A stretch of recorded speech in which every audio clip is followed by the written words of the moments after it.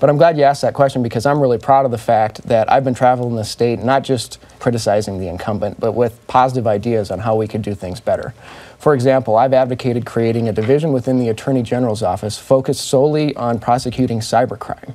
Because like many things in our lives, crime has moved online and it's threatening Iowa families' finances. You know, the frauds that used to occur door to door now often happen in your email inbox. And we need an Attorney General who understands that and will take action to address that. It's also a threat to Iowa children because there are online predators out there.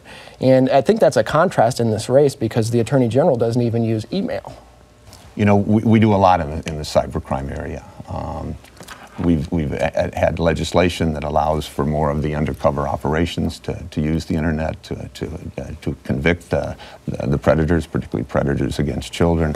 We've been one of the leaders in the country in dealing with the data breaches that have taken place with Target and now Home Depot. Bill Brock, our consumer division head, is one of the leaders in that area. So we're already doing a lot of things that he just talked about. But in terms of what I want to do in this next term, I just would lead in by saying that in a lot of ways, I think this last term has been our best term in terms of the kinds of things we've done, in terms of the kind of cases we've brought, additional cases that we've litigated.